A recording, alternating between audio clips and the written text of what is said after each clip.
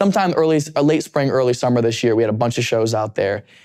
And I fell in love with it. I would love a reason to move to London for like a year to just do comedy out there. The audience. They have a Comedy Unleashed group there. Oh. Well, because the comics in the UK have really come under assault, and a lot of them have been canceled. And so there's a group in London. Really? Who's this? Andrew Doyle. Andrew Doyle runs Comedy Unleashed, and he has that online character, Titania McGrath, who's a satire of a woke feminist. And he wrote a book by Titania McGrath. And yeah, she's the worst of the woke feminists. Anyways, he started this group called Comedy Unleashed. And I went to one of their shows so far in London. I actually read a piece that I wrote for my little 2-year-old grandson who was trying all sorts of things on his head, pretending they were hats like old pieces of fish and so forth. And yeah, but anyways, if that when you go to the UK again, they're very much worth looking up. Comedy Unleashed. I will definitely check them out. I think the funniest UK comedians are now associated with Comedy Unleashed, and they have these fora in London that are designed to genuinely be open discourse events, as you can make a joke about any damn thing you want, and everyone who comes there knows that and appreciates it. I love that. Yeah, well, it makes the shows very funny too, as you might imagine. Because everyone goes and they're on the same page. Let's just have some fun. Yeah. I would love to do a streaming platform like that someday, where creators can go on there. And it's whatever kind of humor you want. Same kind of setup as like a porn website. You go on there, you click 18 and you click 18 and up, right? You know what you're getting into. Same with this website. You go on there, you realize you're going to hear some crude shit. Right. Well, you should bloody well know that if you go to a comedy show. You would think. Well, you would. I mean, listen. So. I've never had a problem at a live show, ever. I have never once had anybody stand up and be like, "That was not okay to say." Oh, never. Yeah, not once. Almost 13 years of doing comedy, not once has you're that obviously happened. not pushing the envelope hard enough. Jordan Peterson said it first. I love my new hour that I'm working on right now. It's so much edgier.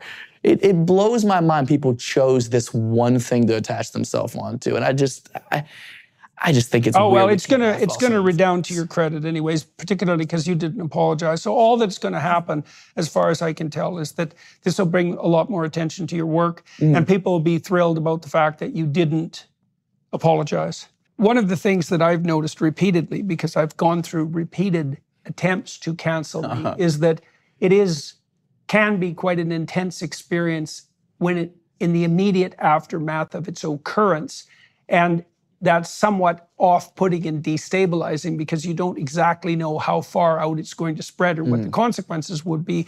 But if you didn't do anything wrong and you don't apologize, or maybe you make light of it in some creative way, then the probability that it will turn around and flip in your direction, if you can tolerate the weight, is extremely high. And I don't think that, part of the reason I'm bringing this up is because I don't think that people who are in the throes of being canceled understand this. Because you could imagine historically, if an angry mob of your neighbors showed up on your doorstep with pitchforks and flames, and there was like 40 of them, it would probably be a good time to think, these people wouldn't have gone to all that time and effort, in all likelihood, had I not done something wrong, right? But now you can whip up a Twitter mob in no time whatsoever, with no effort, at no cost to yourself, and probably some benefit.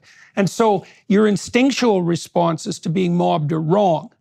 Yeah, right? Because it doesn't translate to the real world.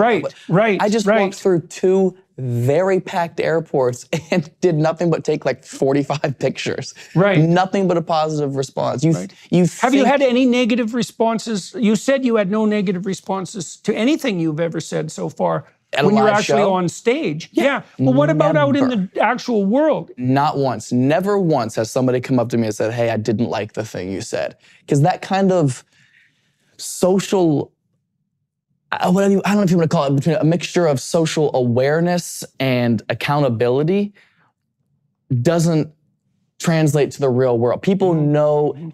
It also takes a lot of gall to do that, to come up to someone and say, you know that thing you said, even though you don't know who they are. Imagine you see a street performer, right? They're playing violin on a street corner. They've got their case out with cash, right? Say you hate violin. Violin drives you nuts. Maybe he's not even good at playing violin. What do?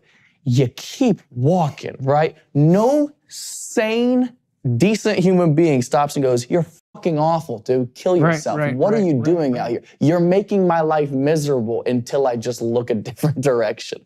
That's an insane thing to do. And most people know not to do that. But obviously the internet creates this is what I would believe to be false confidence.